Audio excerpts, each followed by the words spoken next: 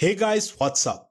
If you remember, when Samsung launched the original Galaxy Fold, it had a very problematic start. Thankfully, the company fixed a lot of the problems related to that device with its sequel, and once that sequel landed, Samsung started to heavily downplay the original Fold model. Well, it looks like the company could be repeating that strategy even with the Z Fold 2 while the Fold 3 is on the verge. I'm saying this because, as of now, the company's official US website no longer allows you to buy the Z Fold 2 model, and the site shows a blank page with text that says the Galaxy Fold is no longer available for purchase on Samsung.com. However, please take a look at additional options in the Galaxy family. Now, it is interesting that the alert says Galaxy Fold and not Samsung Galaxy Z Fold 2.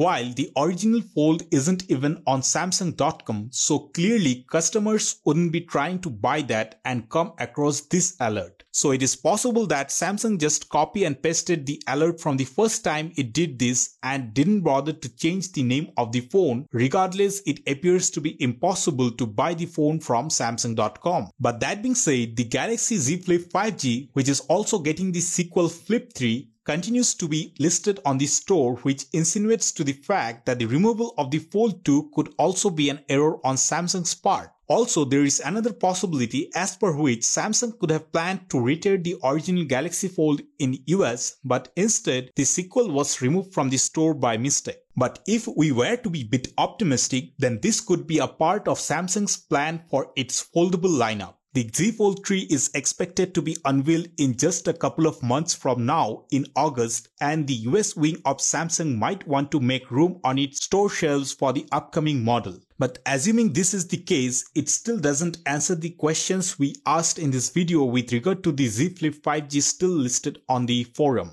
The third possible circumstance which could account for this is that the Fold 2 was no longer in stock in the US market and Samsung decided to focus on manufacturing the Fold 3 rather than replenishing the old Fold 2 stocks. But it is also possible that Fold 2 will be available for purchase again at a later date, but right now it isn't. Well, if you ask me, then I personally feel that this is surely a sign that the launch of the Fold 3 is imminent. And once that phone lands, it will likely render the Fold 2 obsolete in many respects, so Samsung will want to give the newest model a high level of focus. But don't forget to comment what you think about this uncanny removal of the Fold 2. But if you want to keep receiving updates about the Fold 3, then please subscribe this channel, like this video and share it with your friends.